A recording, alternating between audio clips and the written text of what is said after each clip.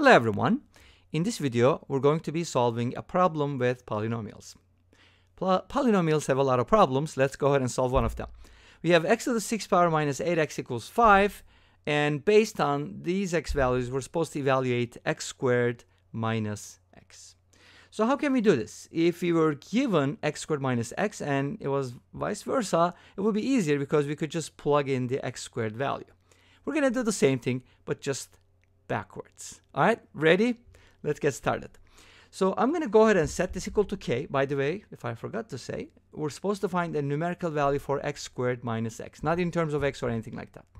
So now by setting this equal to k, I can basically write x squared as x plus k. This is going to be my formula for pretty much the entire video. Okay, let's see how that plays out. Now we are given x to the 6 minus 8x equals 5. How do you use this information? I have x squared. I can go to x to the 6th power by cubing both sides. Yes, you can do that.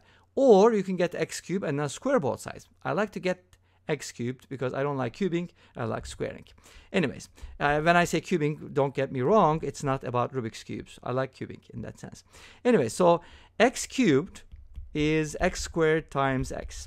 And x squared is equivalent to x plus k. Remember, I told you that's our formula.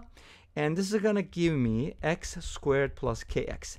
But remember, all the time, x squared is the same thing as x plus k. So let's go ahead and replace it with x plus k. So we can linearize every power. Make sense? In other words, make it linear, just a fancy word. And then this gives us kx plus x. That's k plus 1 times x plus k. And now this is linear. This is x cubed, but I do need x to the 6th power. So let's square both sides. And that gives us the following. X to the 6 equals, I need to square the first term, k plus 1 squared, x squared, plus 2ab thing, 2k, k plus 1, x. And then b squared is k squared. Awesome. Now, notice that we got another x squared. This is going to happen a lot. Now we got to replace it with x plus k. So let's go ahead and do it. X to the 6 equals k plus 1 squared. So you can go ahead and leave it that way for now. And then later on, we're going to expand it. Multiply this by x plus k. And then we get 2k squared plus 2k x. Let's go ahead and distribute that because we're going to have to combine like terms next.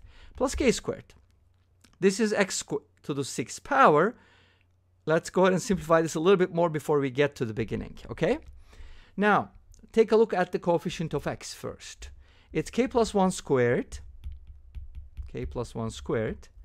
Plus 2k squared plus 2k. The whole thing is the coefficient of x. What about the constant term?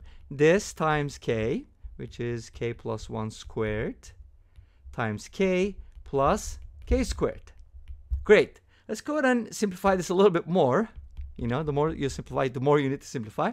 This is going to become k squared plus 2k plus 1 plus 2k squared plus 2k times x. And then this is going to become k times that. So let's go ahead and distribute it.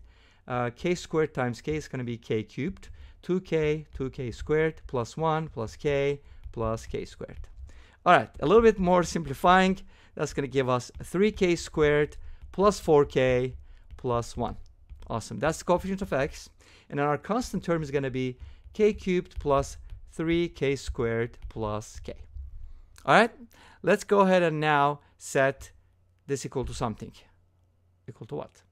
Well, we were given something, remember? X to the 6th power minus 8x is equal to 5. What is that supposed to mean? X to the 6 minus 8x equals 5. This means you can isolate x to the 6th power, and that's where the math magic happens. Great. X to the 6 is equal to this for the x values I'm looking for, but I also got this in terms of k, right? And x. So now I can go ahead and set these two polynomials equal to each other because polynomials are polynomials. They're equivalent, right?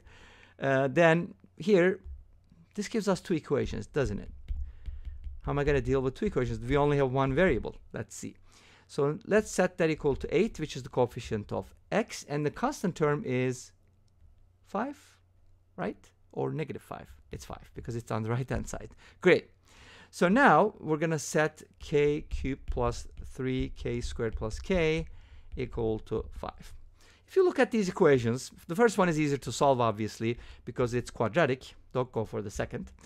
3k squared plus 4k minus 7 equals 0. What did I tell you? I've been telling you in most of these videos, check the sum of the coefficients. Yes, k equals 1 is a solution because 3 plus 4 minus 7 is equal to 0. And it satisfied the second equation, so we're good. K equals 1. But what about the other value? There's no other value.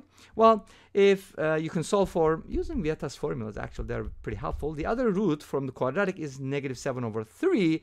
But unfortunately, that doesn't satisfy the second equation. How do I know that? Come on, that's a rational number. This is an integer, so it doesn't work. So we're just going to go with k equals 1, and that's the answer. So what does all this mean, right? I mean, we've been working on something like this. So here's what it means. We were given x to the 6th power minus 8x is equal to 5. And then we found that x squared minus x is equal to 1. You know what this means? This means that x to the 6 minus 8x minus 5 is divisible by x squared minus x minus 1.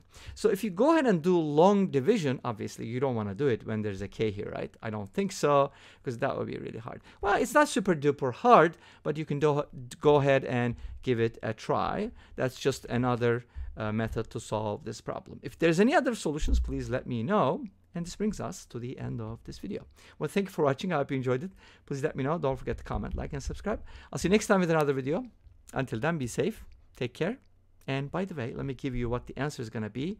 This, when you divide them, you're going to get x to the 4th plus x cubed plus 2x squared plus 3x plus 5. If you don't believe that, go ahead and test it out. And until next time, bye-bye.